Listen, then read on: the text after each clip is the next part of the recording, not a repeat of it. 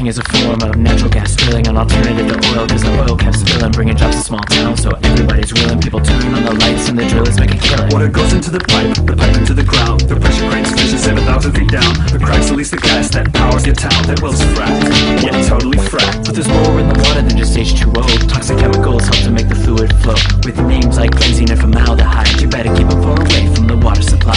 The drillers say the fishes are a mile below.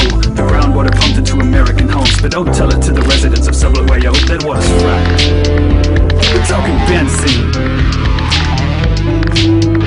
What the fuck is going on with all this fracking going on? I think we need some facts to come to light.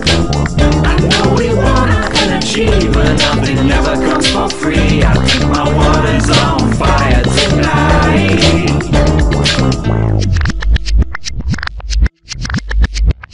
So it all goes back to 2005. Bush said gas drillers didn't have to comply with the Safe Drinking Water Act before too long. It was frack, baby, frack until the break of dawn. With the EPA out, it was up to the states, but they didn't have the money to investigate. Sick people couldn't prove fracking was to blame, all the while water wells were rolling up in flames. Cause it's hard to contain all the methane released. It can get into the air, it can get into the streams. It's a greenhouse gas